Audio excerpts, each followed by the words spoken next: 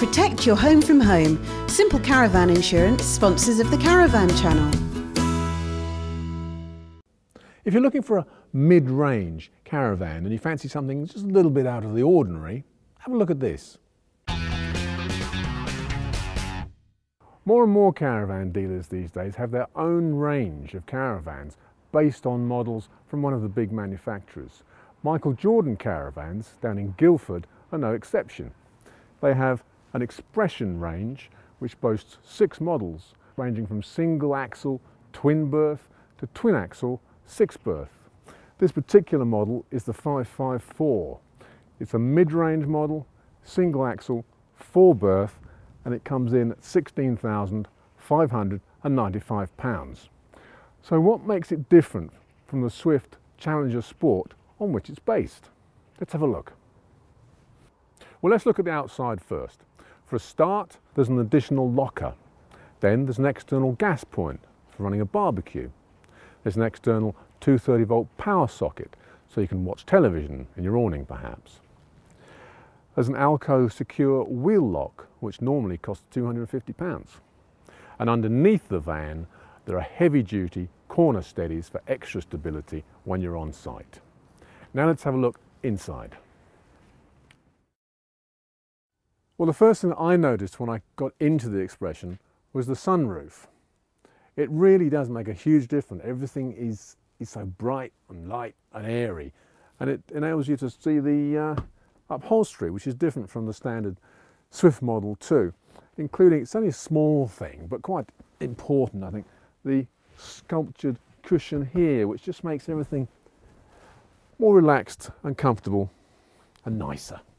The storage unit here has a really nice smooth action.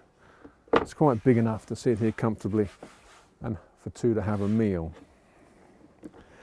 The entire storage unit can be removed if you want, very easily, and this then turns into a 2-berth bed. I don't really see many people using it like that, but I suppose if you've had children along, then that'd be fine. But if you like watching TV in your caravan, you've got 2 options here. There's a 12-volt socket and a main socket, as well as an aerial socket right here.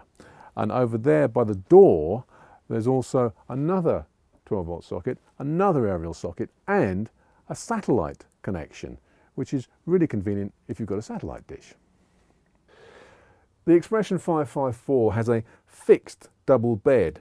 It's a good size. I can lie down on it quite happily. I like a nice fixed double bed, but some people don't like the fact that when you have a fixed bed, space in the middle of the caravan is a little restricted. So in the kitchen area, we have a fairly good size area. We have a Thetford cooker with an electric hot plate and 3 gas burners, a grill for your toast, an oven, and a well-placed microwave. It's easy to get at and easy to use the controls. And the fridge is a 112-litre Thetford model with a built-in freezer. This caravan has grade 3 classification for insulation, and that means that if you do go out in winter, you're going to keep nice and warm. And to help you keep nice and warm, you also have a dual fuel Truma heater. It runs on gas and 230 volts electricity. Another of the extras that you get with the Expression is this 3-speed Omnivent fan. Some people love them, some people hate them. If you do hate them, you can replace it with something like a mini Heki. The toilet area is a really good size, and there's a completely separate shower and a feature that I really do like, which is a little rail. So that means you can hang your towel up, and if you do get wet clothes, or you go swimming, or it's raining in a typical English summer, of course, you can just hang those things up in the shower and out of the way. There's good storage in this cupboard, and the toilet is a standard Thetford cassette model. The wardrobe is a very good size, and here also is where they keep the dining table. It's not where you'd expect to find the table perhaps, but it's certainly easy to get to and easy to put away again.